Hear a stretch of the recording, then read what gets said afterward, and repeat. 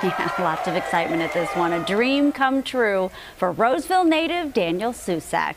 Those are the sights and sounds from Susac's watch party, where tonight the Athletics drafted the former Jesuit standout in the first round, the 19th overall pick. Susac is a catcher, and his big brother Andrew played catcher for the San Francisco Giants a few years ago, too.